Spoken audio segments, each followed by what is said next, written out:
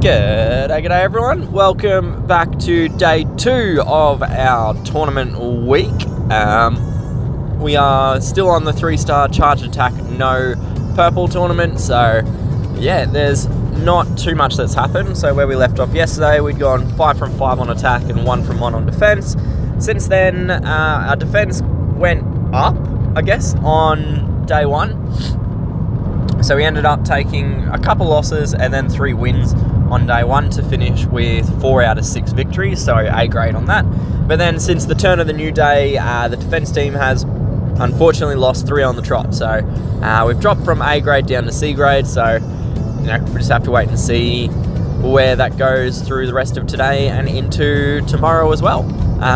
But for now, we've gone A grade then C grade on defense. So yeah, let's crack in. So we've got Maxel 3007. I think I just go for it, to be honest. Got blue strong against the 2 damage dealers, and then neutral and weak against the double Dougal, but double Dougals are on the one side, so we can kind of just ignore him for a little bit, I think. Alright, let's go yellows and hope for some red tiles to pop in. Some blues would be nice though, like, let's be real. Because blues would give me the strong stack against that tank, but not to be at the moment. Double tap on the left side for that accuracy, and then we'll line up some yellows to be able to fire off CMYK. Who gets whacked? Wouch, that hurt a little bit. Inaccuracy not really helping me much at the moment, but it's alright.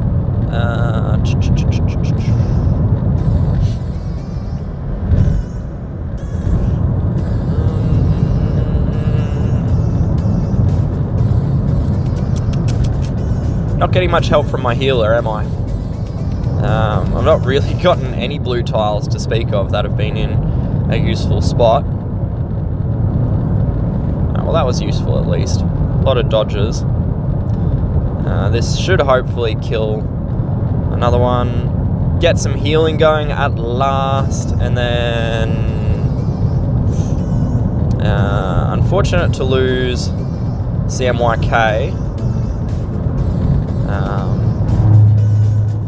That's alright.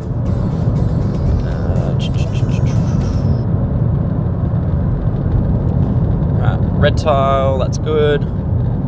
The double Dougals are just doing their thing over there on that far side. I'm not too worried about them at this point in time because I am more or less able to keep CMYK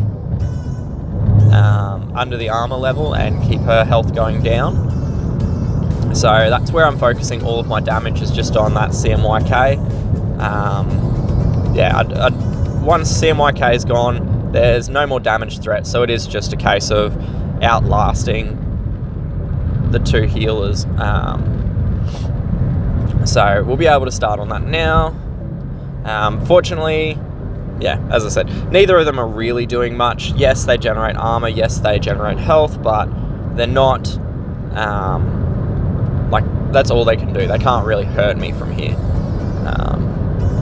So I just got to make sure that I don't do exactly that, put too many tiles on them, because the left hand side of the board ain't looking too tile friendly, so that's alright. We'll just have to keep working away on it, I guess. Make what I can on the left, and then just use special skills, I guess, to take out the double Dougals.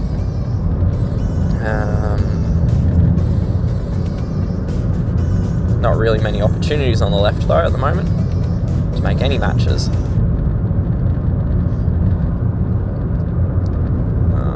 Let's go to the bottom one. Set off a bit of a cascade on the left. Gradually working them down.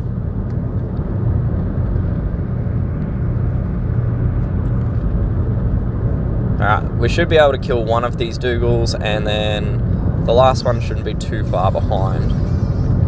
Oh, we've gone to the tiebreaker mode. That's how you know it's taken too long to actually do a fight, when you actually hit tiebreakers in a charged attack tournament. Really shouldn't happen, but yeah.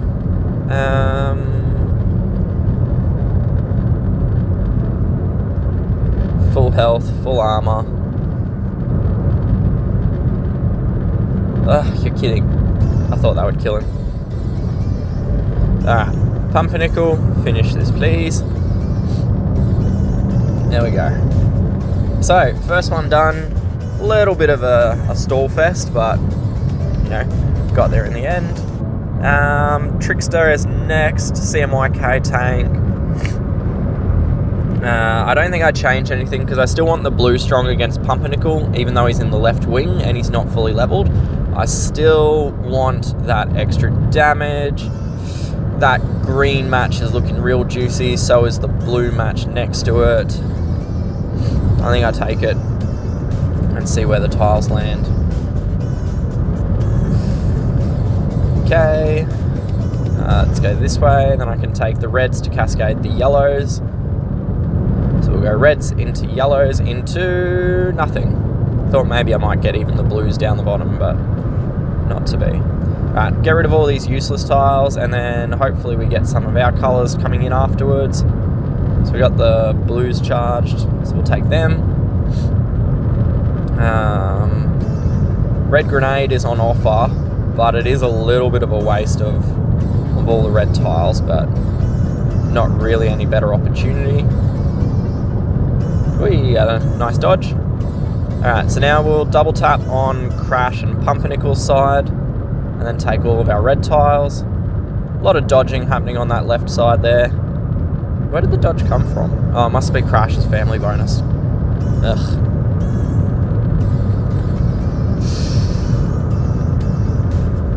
You're almost dead. Alright. Wasting a lot of yellow tiles, but I was hoping to get at least one kill, but didn't get any kills. Alright, reds onto reds. Hopefully, please kill something. Nope, we don't kill anything.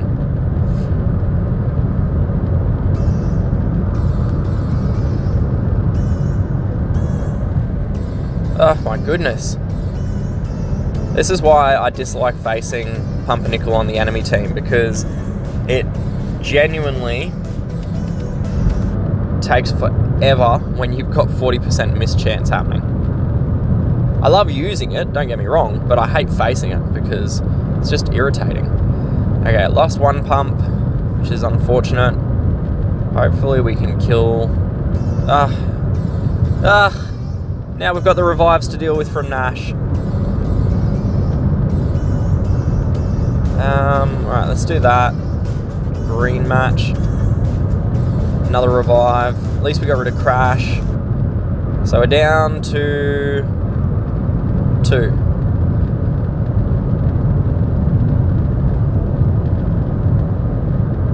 Another revive. That's what, 3? 3 revives? Let's count 4. Nah, just 3.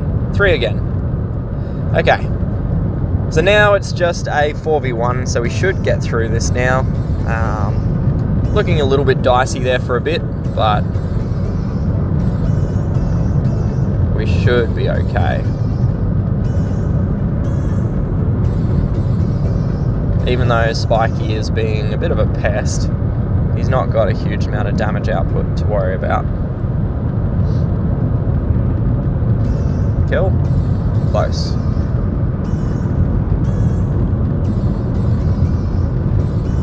Kill. There we go. Alright. 2 done. Not looking forward to facing double-leveled Pumpernickels. Okay. Do I change? I don't think so is the answer.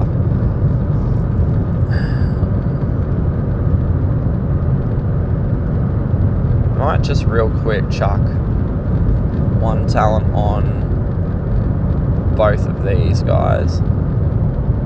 So I don't normally do it, but what I've done there is I've just activated the demolitions class, just because there's both Pumpernickel and CMYK and Dougal on this defense team, so there is a fair bit of buffing, which I'd like to avoid if I can.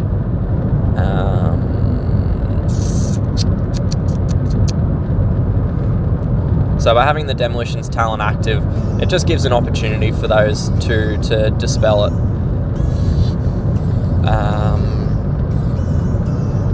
Let's go that onto reds. Excellent, nice cascade of reds.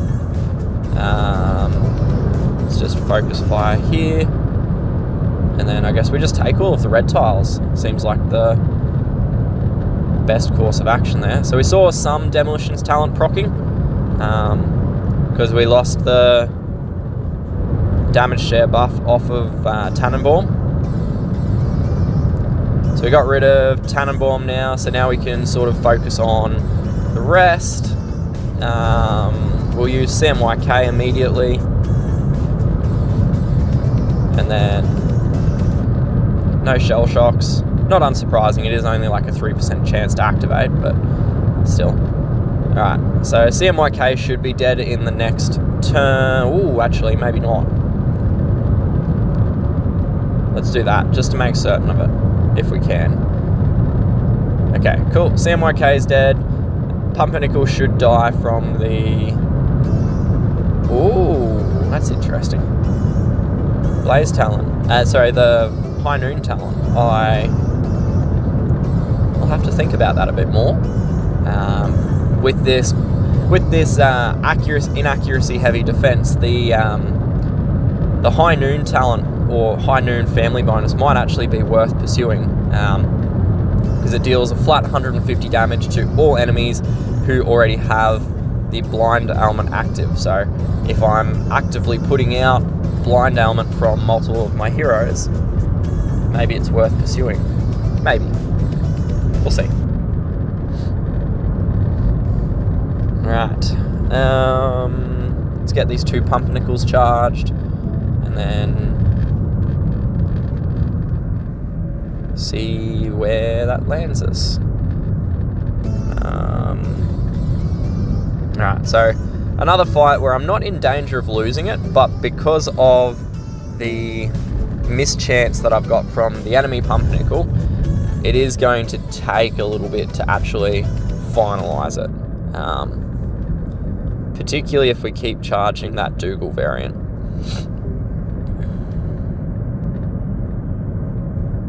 A lot of damage coming in now though, so that's good.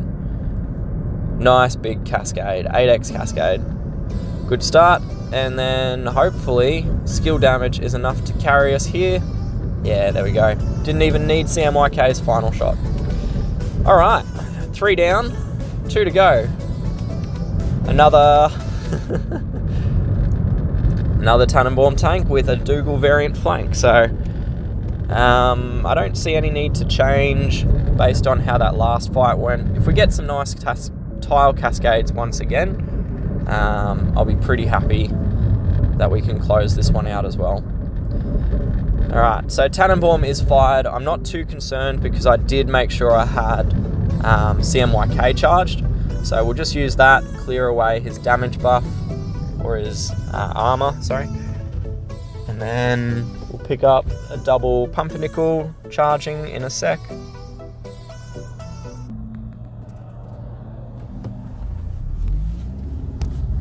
And then once that's done, let's go this, hopefully clear out Tannenbaum's skill. Only to refresh it, how good. Alright.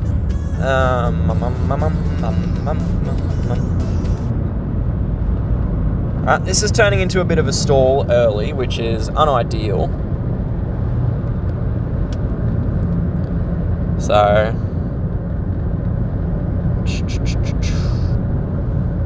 very unideal to stall this early into a fight. So we're just going to have to hope we can get some nice good cascades.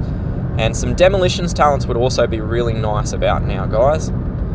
I only went to the effort of putting that talent on for you to actually do something. Ah, dearie me. We are in a spot of bother, guys. We don't have the damage output to beat back Tannenbaum, and he is just out healing us between his armor and the damage share and the armor that's coming from Dougal variant next to him. We are in a patch of trouble right now. I really should have brought charge control in. I really should. But my 3-star charge. Alright, now we're in real trouble. We've got the blaze ailment, and it's going to just rip through my defense team. Ah, this has happened before. Having deja vu. Okay. This fight's not going to win. I can't win it from here. There's too much healing. Or rather, too much overhealing, and I don't have the charge control to lock him out. So, yeah. Unfortunate, but not a lot I can do about it. I'll keep playing, but I don't think I'm even going to get a kill on Tannenbaum at the moment. Not with the way this is going. Yeah. Which is really unfortunate, because I was on a good run. But, yeah, what I was saying before is I should have brought charge control along, but the problem is that there's no decent charge control heroes on 3-star. The only ones are Trackdown, who's red, and Bucky, who is also red, which means that if I was to bring them along, I would have to be doing like a 4-1 split of 4 reds and 1 other colour, or I'd have to ditch the double Pumpernickel, which, the way this has gone, may not have been a bad thing to take the mindless attack on, but yeah, we didn't do it, so yeah. Alright, Princess Lena is up next. So, what do we got? We've got a CMYK tank, double blue flank, double red wings. So, I should probably get rid of... I don't want to get rid of the Pumpernickels, but we really should probably get some green heroes in here. And the logical way of doing it is to drop Pump and go for double green. So then at least we've got strong across the board.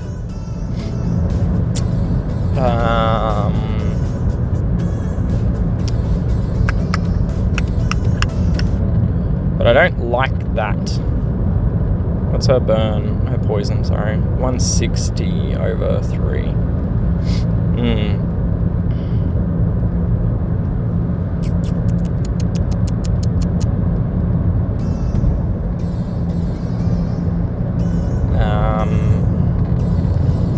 Maybe we go with 1 track down for charge control. Then we go with double Vittoria for some damage output. Right, let's see how that goes. I don't know if this is going to work out. Yeah, let's just see what happens, I guess. So, we'll take the blue match onto the yellow, the greens to start ourselves off. After that, probably blue match onto purples and got a lucky little green and red and another red one, so that's a little bit lucky. I think we charge control on Helix. Bit unlucky there with the dodges and the family bonus that procced, but we'll go another red match. This should charge track down again, so we can pop that out on you. A lot of dodge. Wow, that's a lot of dodging. Okay. Didn't realize this was dodge central. Oh, I didn't realize I had Vittoria's charged. It's a shame. All right. Double tap with the Vittorias, and then I guess we just go this move. Helix is unfortunately charged, so It's okay. At least it killed someone that was already... Like, I didn't have the mindless attack actually stay out, so the Soul Connect doesn't really do anything. There is an awful lot of bleed damage going on that team. Like, an awful lot, so I guess Vittoria's been good in that regard. Track down, let's pop you on him. And then now we've just got Pumpernickel to deal with. So it's worked out okay.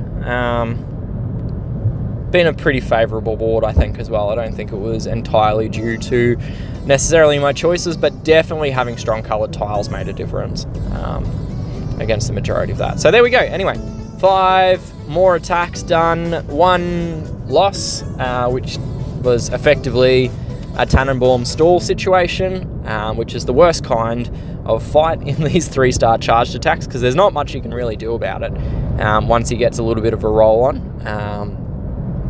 Unless you've got charge control and a dispel ready to go, you're in a little bit of a pickle. And there's not too many charge control heroes in 3-star. I think I mentioned earlier that there were only 2. There's a couple more than that, but there's not many more. So obviously Track Down does mindless attack. He's the only 3-star mindless attack hero. Bucky, he does a silence to 1 enemy. But there's a couple others that do some charge cutting, like you've got Magnus, the 3-star blue vanilla hero. He does some charge cut. I'm pretty sure Nash does charge cutting as well, the green 3-star from season 2, but there's not many options, which makes charge control quite difficult to use in the 3-star arena. But anyway, this worked out this time around, so we'll just have to see if it is also workable against the next Tannenbaum tank we find. But I think for it, I might go with a double track down situation. So, but yeah, that's where we're at. 1 loss, bad loss, and our defense team is still sitting at that C grade. So, see how things go tomorrow, I guess. But anyway, that's all I got for today. Good luck with your own tournament hits, and I'll catch you guys on the next one. Until then, good luck, stay safe, and happy gaming. Cheers, bye.